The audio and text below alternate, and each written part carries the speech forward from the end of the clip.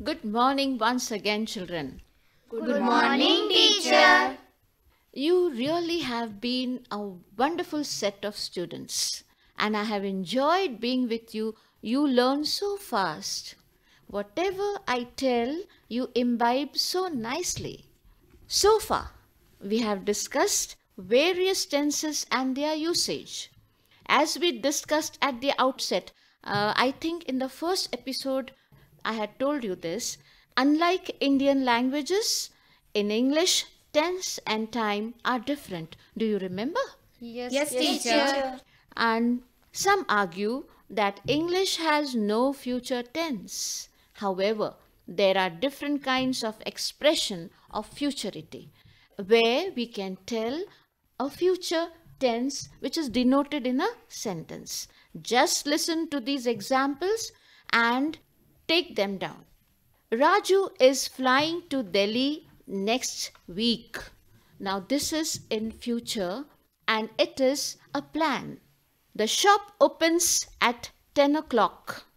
Probability. The shops will be closed tomorrow. Certainty.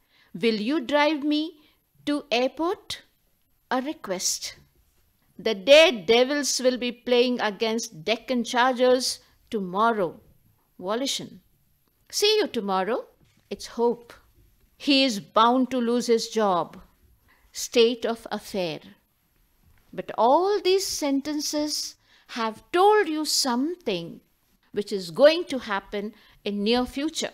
So students, there are many ways of expression of future happening. They may be simple probability, expectation, volition, plan, or certain degree of certainty, and so on.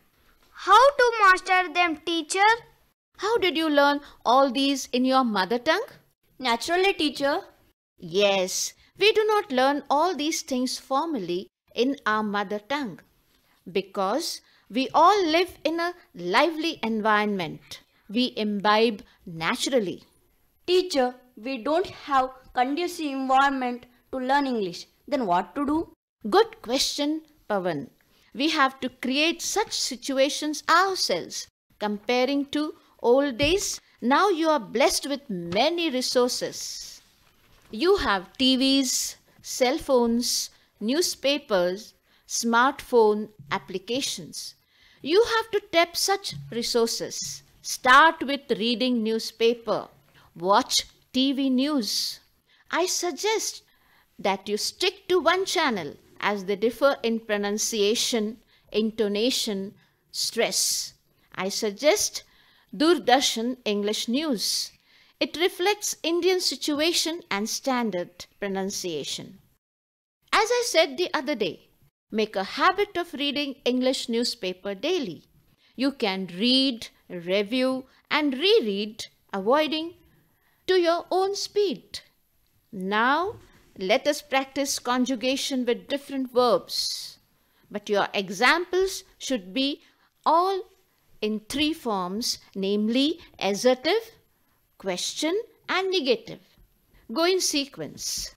I sharpen my pencil. Do I sharpen my pencil? I do not sharpen my pencil. I am drawing a beautiful picture. Am I drawing a beautiful picture? I am not drawing a beautiful picture. I have wove a sweater. Have I wove a sweater? I have not woven a sweater. My mother has been cooking since this morning. My mother has been cooking since this morning. My mother has not been cooking since this morning. I think Sindhura and Renuka should repeat their sentences. And Sindhura, that word is woven. Say the word. Woven. Okay. And Renuka, you missed the second type that was interrogative. Okay, Renuka? Okay, teacher. I have woven a sweater. Have I woven a sweater? I have not woven a sweater. My mother has been cooking since this morning. Has my mother been cooking since this morning? My mother has not been cooking since this morning. They won the match. Did they win the match? They did not win the match. Yes, very good. So, all five of you have given me different sentences telling me about the future. You were enjoying the match on TV yesterday morning. Were you enjoying the match yesterday on TV? You were not enjoying the match yesterday on TV. Nehru had lived in Anand Bhavan for 30 years ever since he was born. Had Nehru lived in Anand Bhavan ever since he was born? Nehru had not lived in Anand Bhavan for 30 years.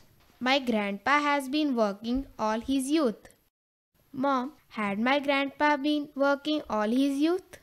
My grandpa had not been working all his youth. I'm going to dance in my school fest. Right, Renuka, you have given an example of future reference. But we are practicing to conjugate verbs. So you had better give examples on the lives of yesterday. We usually use will, shall. I will dance in my school fest. Will I dance in my school fest? Yes, a very nice example. Now, Nirvachana. I will be competing with Renuka in the school fest next Tuesday. Oh, you are in tough competition, Renuka. I will be competing with Renuka in school fest. Now I will not be competing with Renu. I started saving rupees 100 every month. By the end of the year, I will have saved rupees 1200. Will have I saved rupees 1200 by the end of year? I will not have saved rupees 1200 by the end of the year. By next November, I will have been teaching for 30 years. Will I have been teaching for 30 years by the next November? I will not have been teaching for 30 years by next November. Okay, relax. Now listen to this rhyme. This is a nursery rhyme and you must have learnt it when you were small. Do you know it? Are you sleeping? Are you sleeping, Brother John? Do you know it? Yes, teacher. So will all of you sing this, but sing it in a very nice way. Okay, I'll just say the first line and you repeat. And then we'll sing together. Are you sleeping? Are you sleeping, Brother John? Are you sleeping? Are you sleeping, Brother John? Morning bells are ringing, morning bells are ringing, ding dong ding dong dong. Are you brushing? Are you brushing, Brother John? Mommy is calling, Mommy is calling. Please come soon, please come soon. Are you eating? Are you eating, Brother John? Brother John, the school bus is coming, the school bus is coming. Beep, beep, beep, beep, beep, beep. Children, I think this was a very refreshing nursery rhyme. Let us stop at this refreshing note.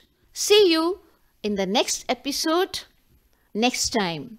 Thank you, children. Thank you, teacher.